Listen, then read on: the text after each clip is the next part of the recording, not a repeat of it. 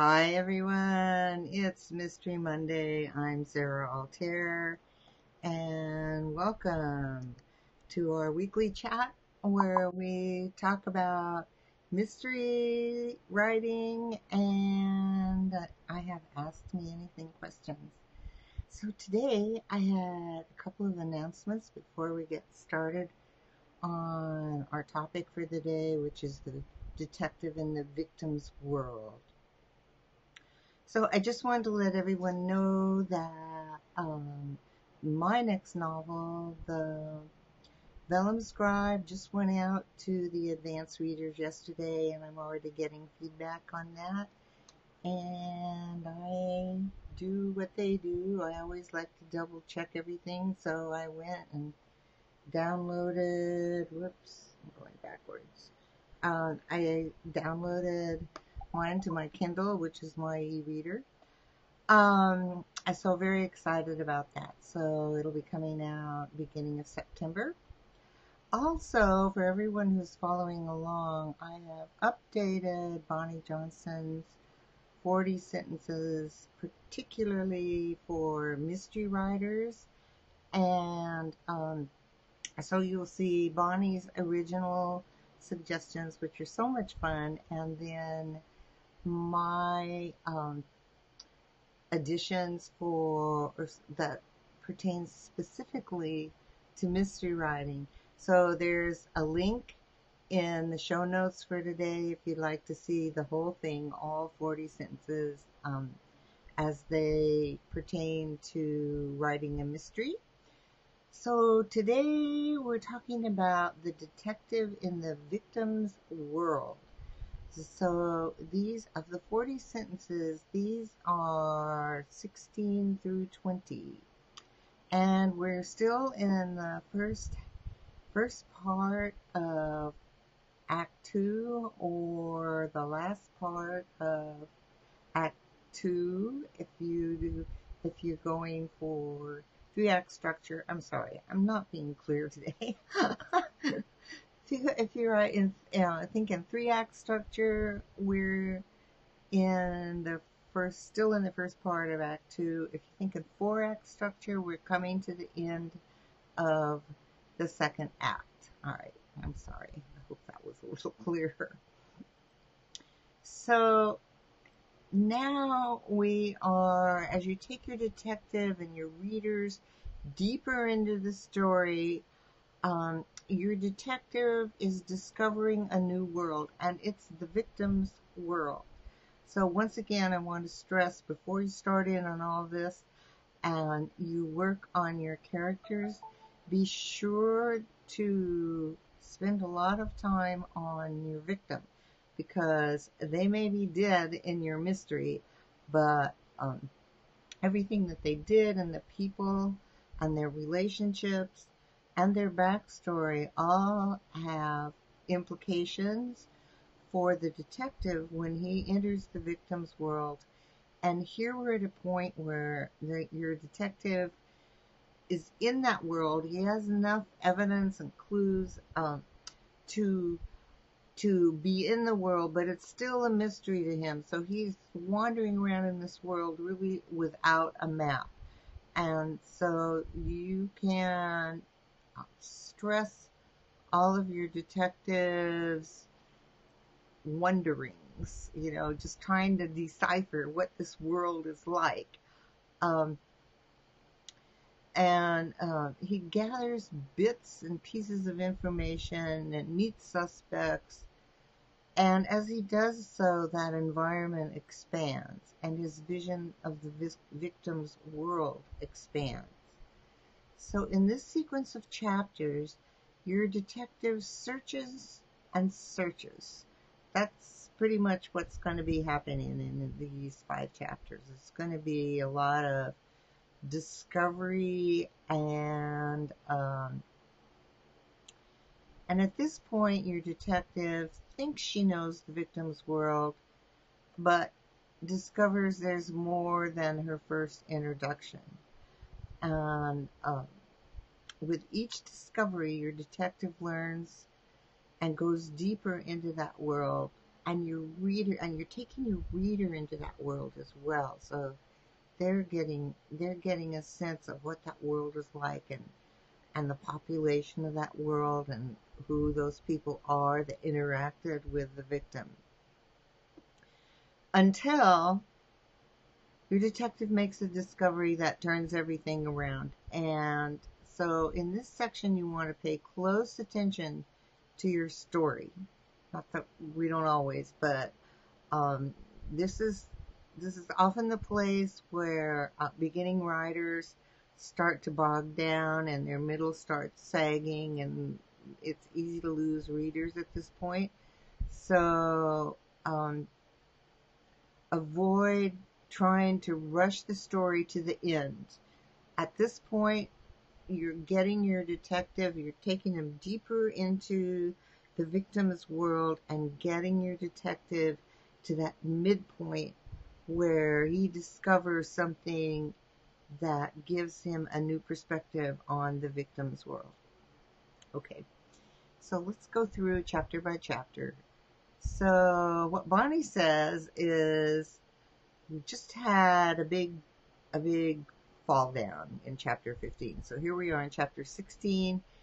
Retreating, your protagonist finds temporary safe haven, but only at the cost of a sacrifice big enough to hurt.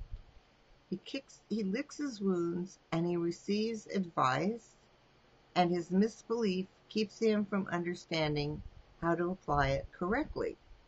So, as this applies to your detective, this is often a point where he retreats to review what he knows so far, but he's not progressing. He just looks at each thing that he thinks he knows, and it's not making any sense. So he also may be licking his wounds from something his opponent did that kept him from moving forward, or someone, either a suspect, a love interest, or even the opponent, tells him something, but he overlooks that information. It's a key point of information, but he overlooks it at this time. So in plot terms, this is the aftermath of the first pinch point. Okay, it's chapter 17. Your miserable protagonist reaches for one of his usual coping mechanisms, and even if it's available in this strange world, it doesn't give him relief. He might hide it well from those around him, but he's on the verge of a meltdown and desperate enough to try something new, even if it means temporarily abandoning the misbelief that he's been hiding behind. Okay, that's Bonnie's suggestion. And also, this is the point where you can put subplot A, another sequence from your subplot, your first subplot, in here. So let's take a look at this from a detective's perspective. Lost in the victim's world, your detective tries one of her tried and true methods, but no one in this world is responding. This world is the victim's world. She's so frustrated. She's a breath away from throwing in the towel. Desperate, she tries something she's never tried, and maybe it will work in the victim's world. Then, in walks the love interest, and things get open or even intimate. Things are mixing up in the plot world as you get to this third complication.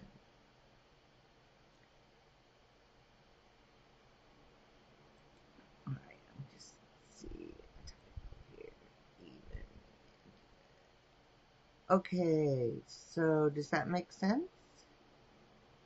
We've got the third complication. All right, chapter 18. This is Bonnie's suggestion. A new door opens up for your protagonist, but the price of walking through is steep and might include losing allies or sticking his neck out in a big way. And this is also where you can include a subplot, and for our demonstration model, with subplot B. So something unexpected happens and your detective is on it. but he's going to pay a price. His opponent keeps him from taking the next step, and/or a suspect shows him in spades that he doesn't understand the victim's world. This is definitely a place where your detective goes deeper into the victim's world and still doesn't quite understand it. So in plot language, you're in the aftermath of the third complication. And then chapter 19, on the other side of the door waits an ambush that your protagonist survives by improvising, surprising even himself. All right, that's Bonnie's suggestion. And as far as your detective is concerned, from out of left field, a surprise that spills the puzzle pieces. That's the best way I can explain it. It's just like everything. And forced to improvise, he sees everything in a new light. In story structure, this is the setup for the midpoint. And now we're getting to chapter 20, which is the midpoint, and I'll have a little bit more to say about that after we look at chapter 20. So, Bonnie's suggestion: past the ambush, your protagonist makes a discovery or has an epiphany that allows him to see that he hasn't been playing the game wrong. He's been playing the wrong game. And more is at stake than he ever imagined. Man, is this a great place for a twist. I love Bonnie's descriptions. All right, so for our detective, while your detective rearranges the puzzle pieces, he sees something new, has an epiphany that tells him he's been looking at the wrong details. It could be that the suspect, who seemed like the right one, reveals an alibi that puts them out of the picture. Whatever it is, he's still lost in the victim's world and realizes he's been looking at the wrong clues. So, big awakening for the detective that he's really been going on a wrong trail. So, in plot structure, this is the midpoint. Okay, let's talk about the midpoint and the middle for a little.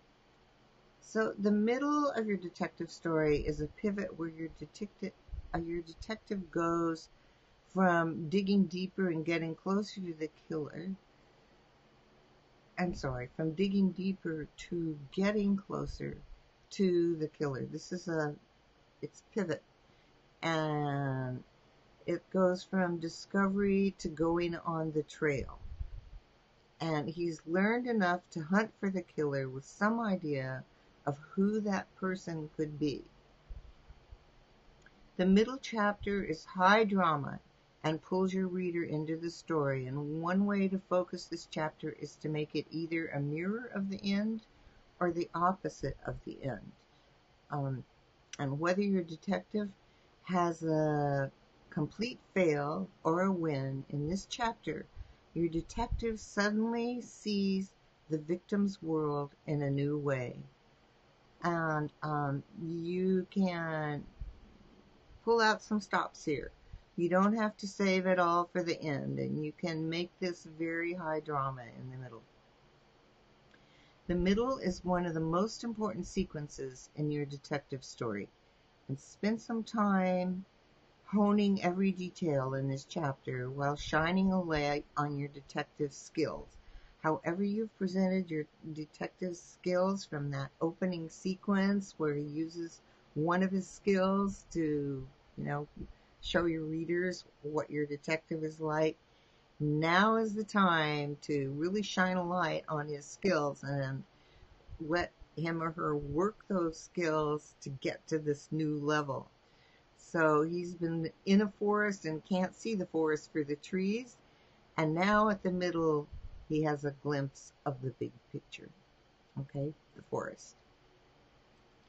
Okay, I hope that helps. And the middle is so important, and especially for beginning writers,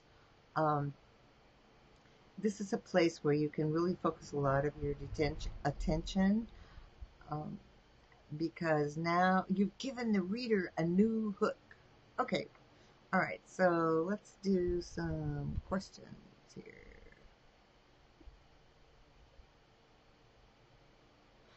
I've got the story, but I keep changing the title. Do you have any tips for narrowing it down? Oh man, I think all authors, unless there's some lightning stroke and they've got the title and that's it, struggle with this because you're dealing with brand awareness, the brand being you, the author. You're dealing with a title that fits your genre, and the title of your book. So, because a good title is key to getting readers to choose your book. It's like the book cover. It's one of those first things that people see, so you want it to grab their attention, and you want it to reflect your genre. It's really an important marketing decision. I know it's hard to make that switch from writer to business person, but once your book is done, you are in business, you are an author. Your author persona is your brand, and your books are part of your brand, and the titles reflect your brand. So it is a marketing decision as well as just the title of the book. So let's take a look at the features of a good title. Let's see, we've got want to grab attention for sure, and make it easy to remember. And don't make it long and complicated. Just short and pithy and boom. And also that it indicates the genre or the theme of your book, and that it's easy to say, nothing complicated, because amazing as it may seem, if someone reads your book and they want to share that book with another person, having a title that's easy to say makes it easy to remember and easy for them to share. Hey, I just read this book, great new book, and it's called, and there they are with an easy to say, easy to remember title. So those are things to keep in mind about your title. And then doing a book title, coming up with a book title is really a brainstorming exercise. So it's like any brainstorming exercise. The first thing is you open up to any idea. You just write down as many titles, and you just keep that list and keep it growing and growing. And with no judgment, even if it sounds weird to you at the moment and it's an idea for the title, write it down. Okay, so you have this list of potential titles, and keep adding to it. And once you have a sense of the titles that sell in your genre, go take a look at other books in your genre. In this case, we're talking about mysteries and detectives and crime. So go take a look at the titles, other titles of successful authors and successful books, and see what those titles are like. And then look at your brainstorming list and see which ones of those titles that you've come up with kind of fit into that genre and mirror what other successful book titles have. So think of words and phrases that capture the tone of your manuscript. That'll help too. You can do a word list as an addition, corollary to your title list, and then kind of play around mixing up those words. And you can go through your manuscript and look for any pithy sayings. A lot of authors, mystery authors, do this. They pull one phrase from the story, and that's the title of the book. So that's one way that people do it.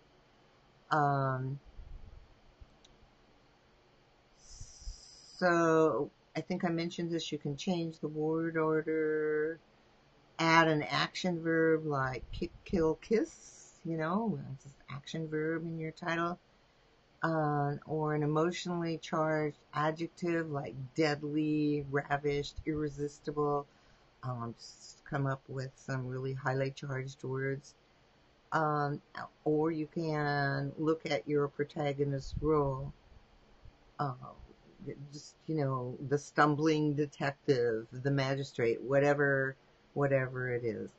Um, that's an idea too.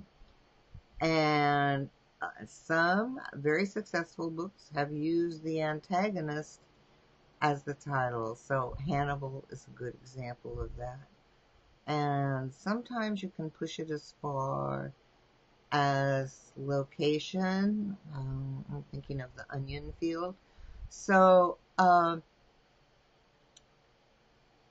make the list big and then narrow it down. And then, one more thing I just thought of is make sure your title isn't already used somewhere, especially if it's a popular title. So you want to check that. If that's something that's happening, you're just going to do some research and check it out. That'll keep you from being in competition from something that is already successful, because you don't want your book getting lost in searches to an already popular book. Okay, let's see if I can think of anything. I think that's it. That should help you get started. And of course, if you still have any other questions, feel free to get in touch. Okay, that was it for today's questions. So we're done. Always feel free to get in touch with me if you have any questions about your current mystery that you're writing or one that you were thinking about writing. I'm happy to help other authors. We share. I just think that's how the world operates best. So thanks everyone for watching. Don't forget to subscribe so you'll get a reminder each week. And if you're on YouTube, click the subscribe button, and then don't forget to hit that little bell so you'll get a weekly notification. All right, so next week we'll be off past the middle. So join me then, and thank you very much for being here today.